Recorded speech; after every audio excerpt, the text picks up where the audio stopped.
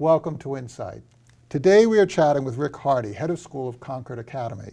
Concord Academy is a co-ed independent college preparatory boarding and day school for students in grades 9 through 12. Rick has generously agreed to share some of his experience with us. I'd like to thank you, Rick, for joining us today. Thank you for having me, Mark. So tell us about what makes Concord Academy unique. Well, I think one of the things that makes us unique is that there's no typical CA student. CA is the short version of Concord Academy. There's no CA type. Part of what we're trying to do is to ignite students' passions, to help them to discover their own paths. And to us, every path, every individual is important. I think part of that stems from our history as a girls' school. For the first 50 years of its history, Concord Academy was really one of the preeminent boarding and day girls' schools in the U.S. And when we went co-ed, I think we retained that identity. A girls' school is less focused around competition, more focused on the notion of collaboration, on those elemental connections between students and students, teachers and students, and I think we retained that. Concord Academy doesn't have academic prizes, and so what drives, what animates most of what happens there doesn't revolve around the desire to or the impetus toward winning a prize, but more toward learning for learning's sake. And unlike, I think, a lot of girls' schools that when they went co-ed became rather subsumed by the typical boys' school culture, Concord Academy did not. And I think because of that, we're rather unique in that regard. You see that valuing of the individual in the chapel tradition. The chapel tradition is one, I think, that is unique among schools. 3 and sometimes 4 days a week, we give over the start of the day to a single senior telling his or her story. And I remember when I heard that Concord did this 5 years ago when I was interviewing for the job, and I said, well, let me get this straight. You start the day, the first 15 minutes of the day, listening to a single senior. You don't know what that student is going to say, and once that student steps to the podium, you have no control over what that student is going to do. How's that working for you? And then I saw my first chapel talk as an interviewee, by the way, for this job, and I was knocked flat. The way in which this young woman told the story of her personal history and her family's history was so poignant and so affecting. And what struck me as well was I was experiencing the sound of 400 people listening to a single person.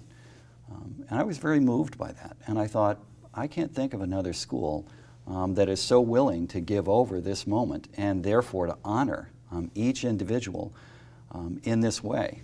And over the 4+ years that I've been at Concord, the impression that that builds a sense of community and honors every single individual and animates, therefore, the ethos of the school has only been reinforced for me.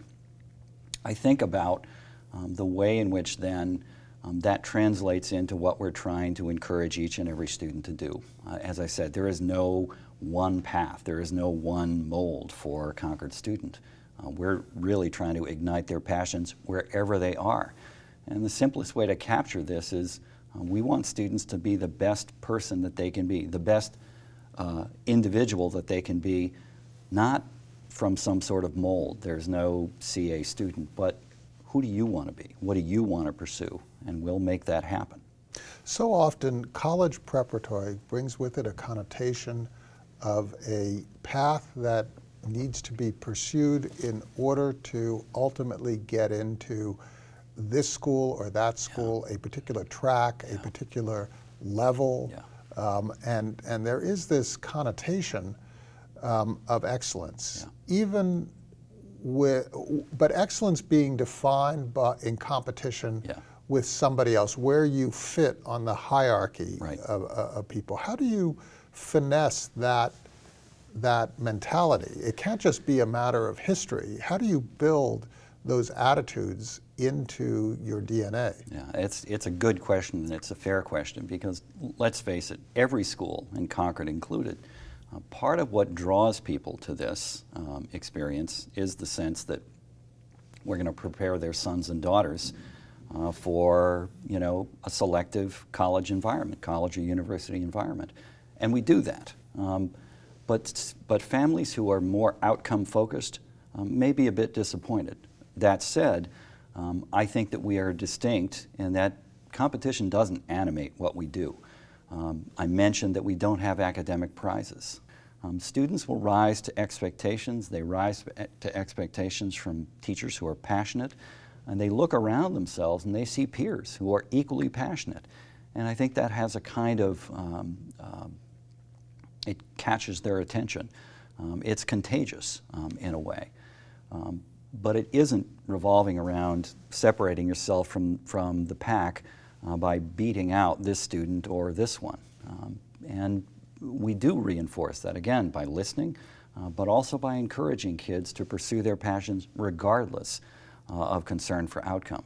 Now, I think sometimes that can be a concern to parents because they're concerned about grade point averages, but our students tend to pursue those courses that they want to pursue regardless of level, regardless of the level of difficulty. So are you seeking intrinsic motivation, or at least, if not seeking it, helping the student to find it, as opposed to being incented by external factors? One of the things that is so difficult for a parent to do is we reach that inflection point where you have to let go.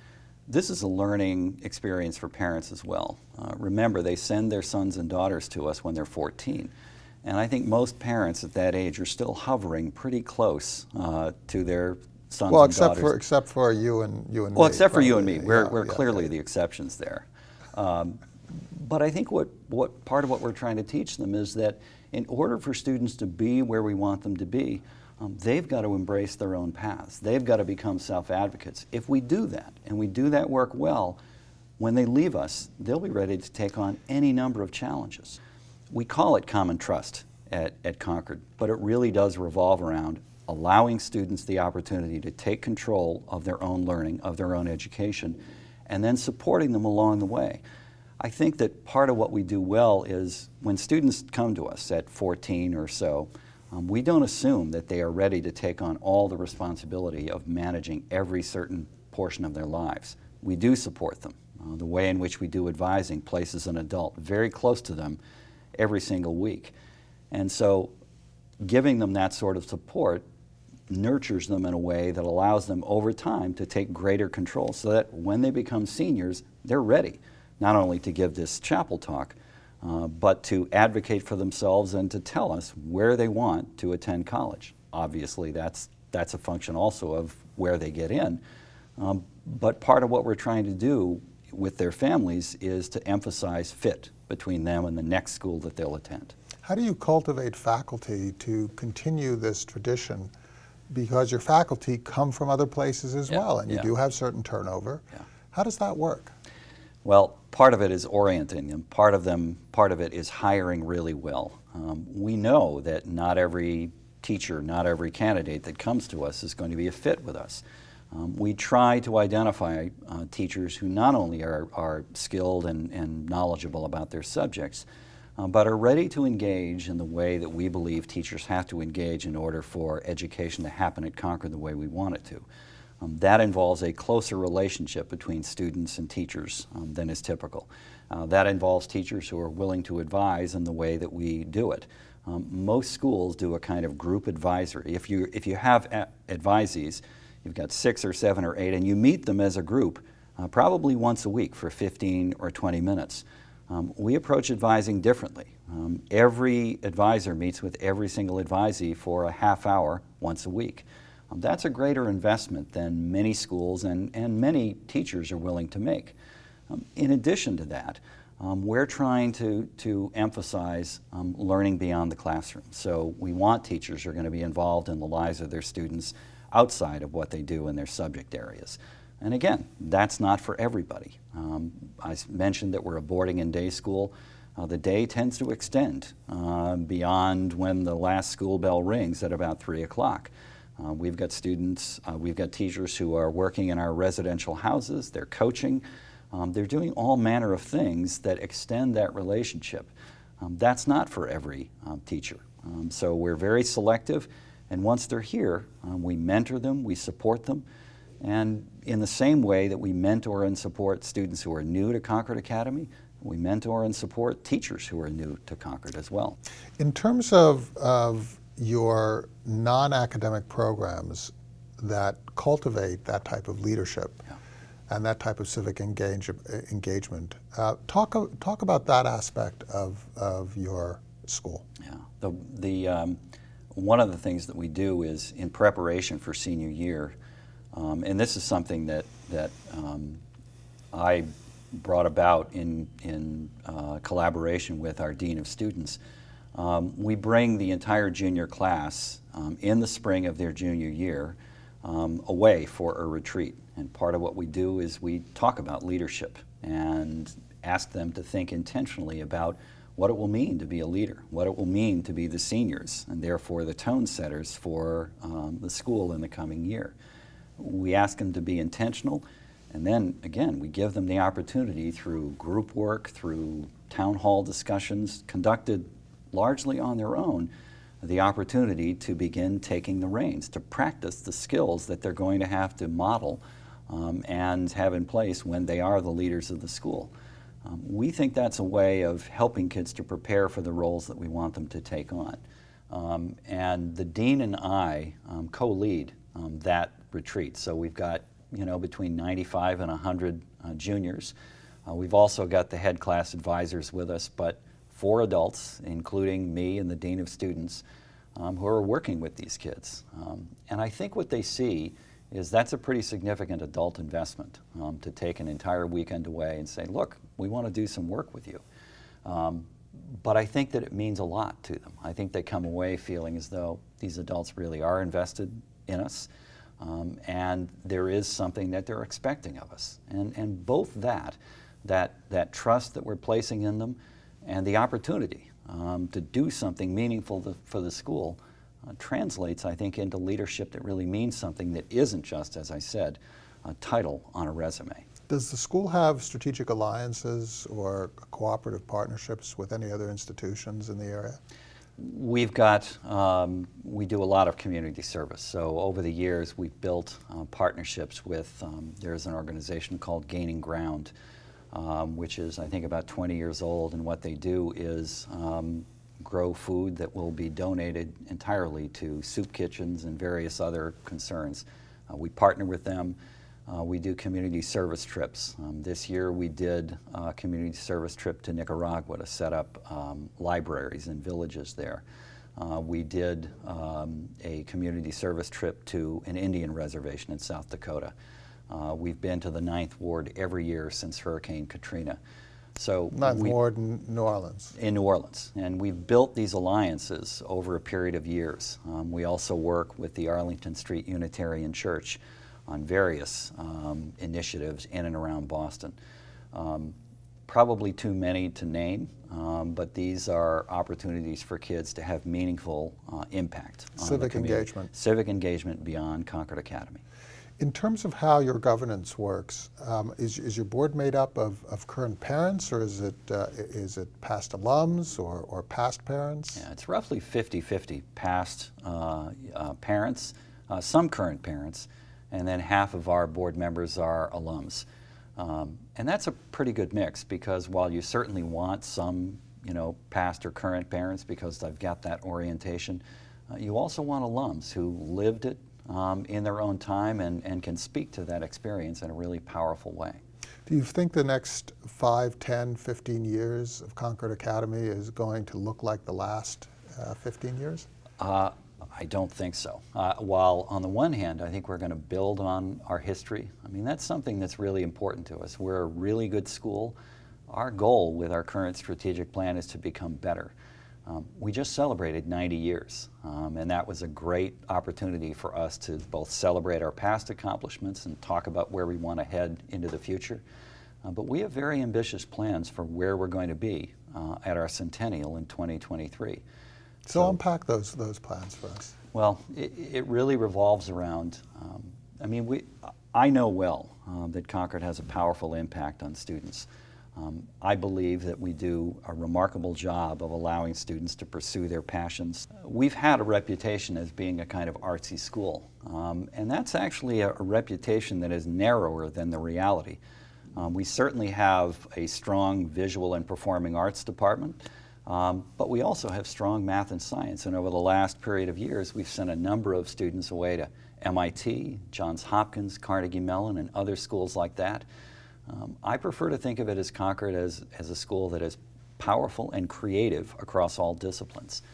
But given the fact that we're a school whose reputation isn't necessarily accurately known, part of what I want to do is to assert ourselves and our value authentically and intentionally over the next period of years in order that more people will know about us. So it's not just being excellent, it's communicating that you are excellent. Yes, very interesting. We did a retreat with the board 2 years ago, and part of what we were very pleased about was the sense that we have a really powerful impact on students, and we send them out into the world and they have a powerful impact in whatever paths they choose.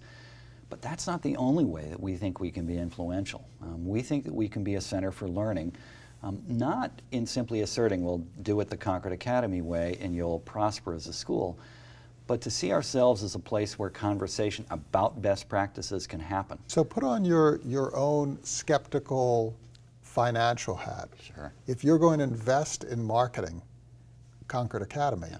What is the return on that investment? I'd say it begins with better outcomes for students. And let me emphasize, I think Concord is really good at teaching and learning. I believe the experience we offer students is second to none. That said, we have to be willing to invest in continually refining the craft of teaching. So we're looking to invest in ongoing curricular review to ensure that what we're doing with students is relevant and meaningful into the future. We're investing in adults, so when we think about the payoff for students, better outcomes, better experiences for them, we're also hoping to offer that to prospective teachers to say, if you come here, we're aiming to make it feel like graduate school with a paycheck in an ongoing way. And isn't that the definition of entrepreneurship or educational entrepreneurship? Isn't that the way you keep yourself fresh and you challenge yourself, you find your own intrinsic motivation, Yeah. taking your own example and topping yourself? Isn't that what you're trying to do with your students? That is what we're trying to do. And I would say we're also trying to build into that. Most schools don't make the opportunity to reflect and step back and build a new idea or a new course. They don't create those opportunities for every teacher.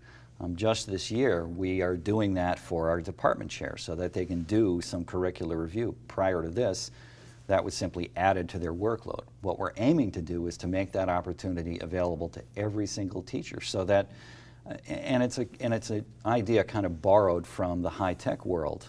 I won't necessarily name the company, but there's a company that is saying every single week, every employee has to do some kind of out-of-the-box thinking. We want to make that same opportunity available to our teachers so that we begin to redefine what it means to be a teacher. Yes, it's teaching your classes, advising your students, and being involved in their lives beyond the classroom, but it also is being an entrepreneur, being an innovator, being a creator of content. We think redefining teaching and redefining what's possible in schools is part of what we can do and part of what we must do in order to bring ourselves into the next age. And by modeling that behavior, you can inspire students to do that in their own life, because we don't know what these students are going to encounter. Right. Yeah, exactly right. And we've discovered readily enough that given a model, given an opportunity, students will run with it. And we believe that our adults are going to run with it as well. Well, Rick Hardy, thank you so much for sharing your experience with us at Concord Academy, and thank you so much for your insights. Thanks for having me, Mark. It's been a pleasure.